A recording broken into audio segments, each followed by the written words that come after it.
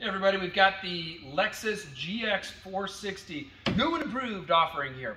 We've made some updates to the system, so we wanted to run through all the different changes that we made. First and foremost, it's got bigger drawers. So most importantly, we added an inch of height to the drawers to get a little extra volume and to better match the height of the seats when they're folded. We're going to run through the sleeper in a little bit. But we start with a little taller drawer. We've also made the drawer longer, so we've added some length to it as well. So both taller and longer to give you a little more space. And with the drawer open, we'll show you got that lock out feature. So really useful if you're in an off-camber situation, vehicle's pointed downhill, for example. You don't want a drawer loaded full of stuff going slamming shut. As with all of our drawers, this is compatible with the slide-out table.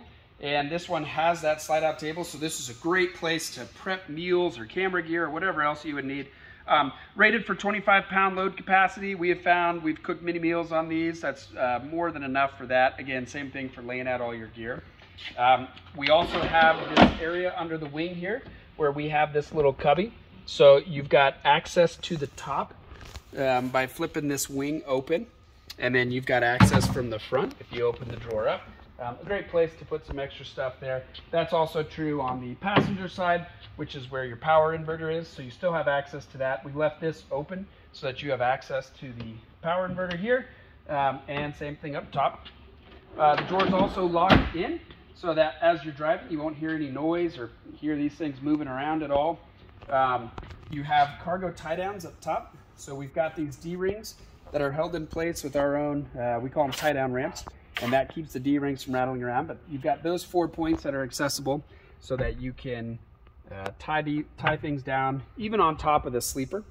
You can see we've got the seats set up in 2 different positions.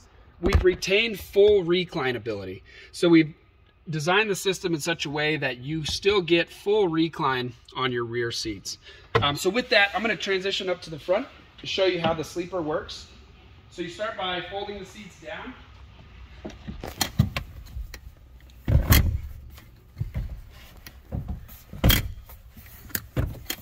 So we fold the seats down, and then the sleeper's just going to flip out over on top of that.